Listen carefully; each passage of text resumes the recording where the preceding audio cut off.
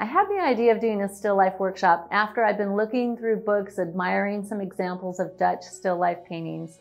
Amazing. And then I came across this Walter Foster book, one that I've had since I began painting some 50 years ago. And I had this really nostalgic moment right then, and I realized that I got my start drawing and painting with still life. My first art teacher, Mrs. Rustin, made me draw the still life, and right then I remembered how obvious still life makes the principles of painting and why she made me do them. We have a lot of control over everything. Unlike in the landscape, a still life doesn't change, but we can change the objects and their placement, the lighting and everything.